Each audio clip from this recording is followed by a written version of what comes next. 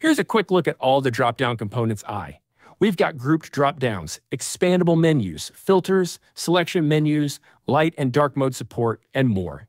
Each one is designed to be clean, flexible, and easy to drop into any SwiftUI project.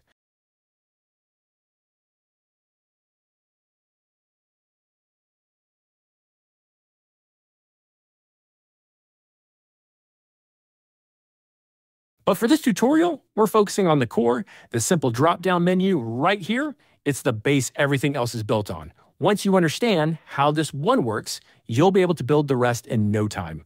And if you want to explore or use all the components, you can grab the full source code, links in the video description. Before we jump into building the dropdown, let's take a step back. These are the key SwiftUI concepts we'll focus on: model, enum, overlay, offset, fixed size, transition, and geometry reader. We're going to break down each one with simple examples, nothing complicated, just enough to really understand how they work. Once all of that is clear, we'll bring it together and build the full drop-down menu from scratch.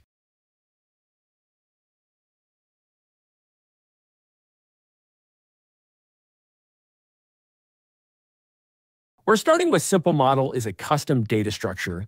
It describes what one drop-down item looks like. Instead of writing the same code for each option, we define it once and reuse it. This struct is called drop-down option, and it conforms to identifiable. Identifiable means that each item must have a unique ID. That's why we write ID, UUID. This helps SwiftUI keep track of each option when we use a list like for each. The next property is title. This is the text the user sees, like option 1 or logout. It's a required value, so we don't give it a default. Then we have color. By default, it's set to primary. In SwiftUI, primary is a system color that changes automatically depending on the current mode. In light mode, it shows as black. In dark mode, it shows as white. The equal sign here means we're giving it a default value. So when you create a new drop-down option, you don't have to provide a color unless you want to. If you want to customize it, you can pass any other SwiftUI color, like red or blue. But if you're happy with the default, just leave it out. SwiftUI will use primary automatically. Next is icon. This is a string with a question mark. That means it's optional. Some options may have icons and some may not. If no icon is passed, it stays nil and nothing shows. And finally, action. This is a closure, a small block of code that runs when the user taps the option. Each item can perform a different action. For example, close the menu, open settings, or sign out. So now we have a complete reusable model, one that includes everything the dropdown needs: title, color, icon, action, and ID.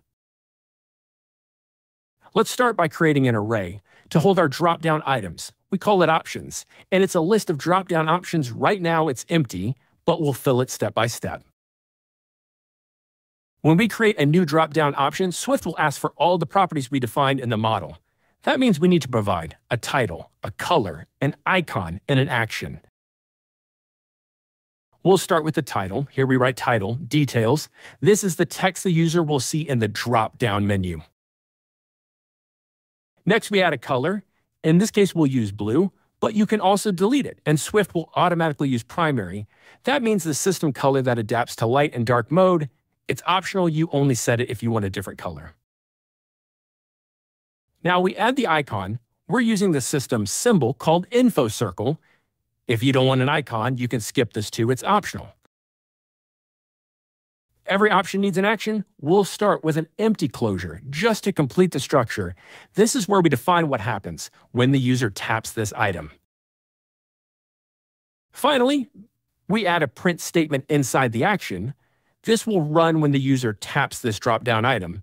It prints show product details to the console just for testing. This is our final array. All the options here include icons. We have a details option, edit, share, and delete.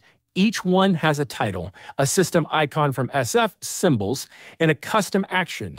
This is the full list of menu items we need. And this array is what we'll use to build the actual drop-down menu in the UI. Now let's display all the drop-down options on screen. We start with a VStack to stack the items vertically. Inside that, we use for each to loop through the array of options. For each item, we create a row using an H stack that lets us show the icon next to the text. But before we show the icon, we check a property called showIcon. This is a simple variable that we've set to true. It gives us the option to show or hide icons in the dropdown. So if showIcon is true and the current option has an icon, we show it using image system name. If it's set to false, the dropdown will only show text. After the icon, we display the option's title using text option.title. Then we apply the color defined in the model using foreground color option.color. We also add a bit of vertical padding to make each item easier to tap. Finally, we add on tap gesture so we can respond when the user taps an item. When tapped, the item runs its action, which is defined in the model, and then we close the dropdown using with animation is expanded equal false. That's how we build a clean, reusable menu using real data and a simple layout. I'd really love to hear your feedback. It helps me improve and make the next videos even better. And if you have any ideas or topics you want to see next, feel free to drop your suggestions. Thanks for watching.